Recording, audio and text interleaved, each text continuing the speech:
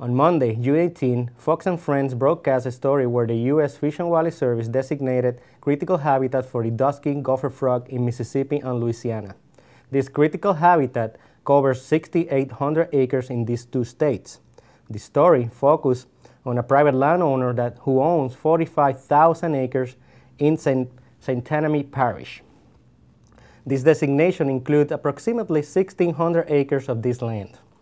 We would like to clarify some misinformation presented at this broadcast.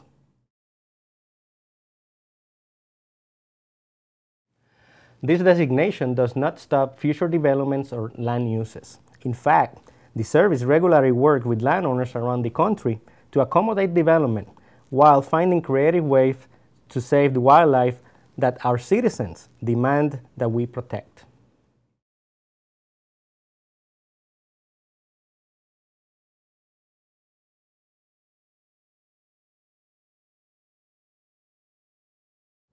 This designation does not take lands out of business. In fact, those lands are being leased to Weyerhaeuser through 2043. We are looking forward in working with willing landowners in Louisiana. In fact, the service has many voluntary partners-based programs that can provide technical and financial assistance to manage species. We have already connected Mr. Poinevent to several mitigation banks in Louisiana.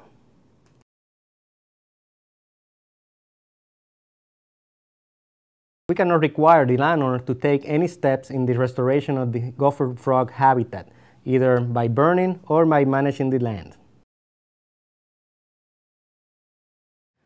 We don't want to take his land. It remains his land to manage.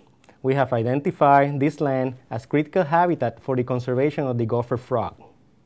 As I mentioned before, the service has many voluntary programs to work with willing landowners to conserve and protect species like the gopher frog. If the landowner doesn't want to use these tools, it's okay. No, we are not picking on Mr. Poinevent. In fact, we are looking forward to working with him in addressing his concerns together. We have designated this critical habitat because this is where historically this frog occurred, and this site is essential for the recovery of this species.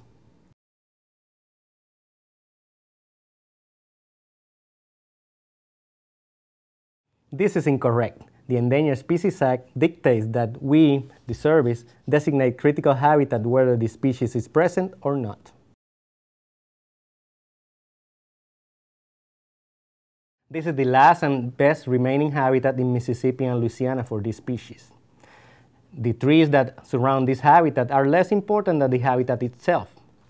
The Dusky Gopher frog is currently found in 4 wetland areas in Mississippi, and these represent the kind of habitat the agency has designated as critical for this species.